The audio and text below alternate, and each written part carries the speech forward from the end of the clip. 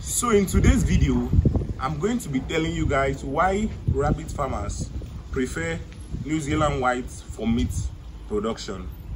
Yeah, welcome back to my channel. If this is your first time coming across my channel, please do all to subscribe, turn on the bell notification, and like this video if you're a rabbit farmer or if you are passionate about rabbit farming and like this video. So one of the major things about the New Zealand white rabbit is that you see rabbit farmers always having this particular breed of rabbit. They say it's the best breed for meat production, and all rabbit farmers are always like, this is one of the rabbits I want to keep. So I'm going to be breaking down a few reasons why rabbit farmers do prefer this particular rabbit breed, which is the New Zealand white rabbit. I want to be breaking down why rabbit farmers actually prefer this breed. So one of the major reasons why rabbit farmers do prefer this New Zealand rabbit for meat is that it matures very fast. Yes, New Zealand white rabbit are among those the fast growing rabbits that mature very fast, and they can grow up to 4 kg. So they are very good for meat production, because when we talk about meat production, we are looking for the kind of rabbit that will give us this particular meat within a short period of time. Yes, we don't need a rabbit that will take a very long time before it reaches table size. So we are looking for a breed of rabbit that will give us meat size before a short period of time. So that is why many farmers actually go for the New Zealand rabbit. The number 2 reasons why rabbit farmers go for New Zealand rabbit is that they give birth to very high litters. Yes, New Zealand rabbits give birth to a lot of litters, like a lot of kids. They give birth to a lot of kids at one time. Like in a period when they want to kindle, they can give birth to from 6 up to 15 kids.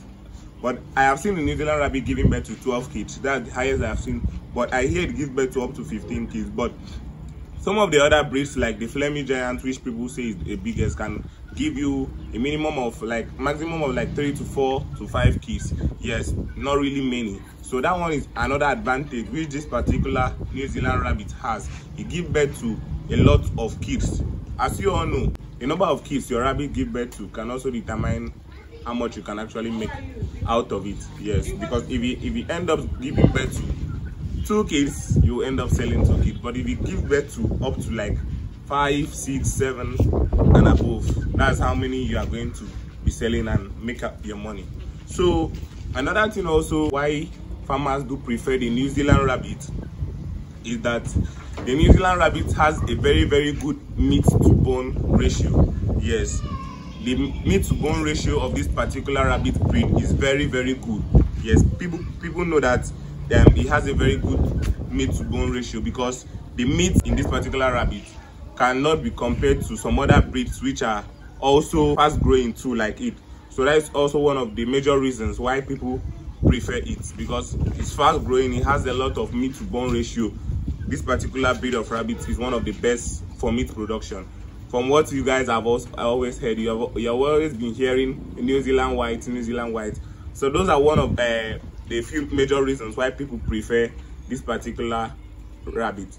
And also this particular New Zealand rabbit is also very disease resistant. Yes, it's also very disease resistant. Unlike some other breeds that are very easy to get disease, this particular New Zealand rabbit also has a very high disease resistance. Yes, so that's why you see many farmers do prefer it, keeping it in their farm and breeding it.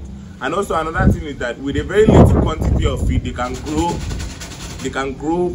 Sorry, one of my rabbits is trying to make a nest, so that's why you are hearing that noise. With a very little quantity of feed, they can grow to very high, to very big size. Yes, they can grow to very big size with a very little quantity of feed. This particular rabbit breed, as you can see, this particular one is one of my bucks. It's very big. It's about a year old now, so I decided to just use it to show you guys. Normally, I know some people ask, how do we know this particular New Zealand rabbit? There is a breed we have here in Nigeria which is called the Hyla. So the Hyla is always very similar to this particular breed of rabbit. Yes, the Hyla is always similar to this particular breed of rabbit. The Hyla is a cross breed between the California white and the New Zealand white.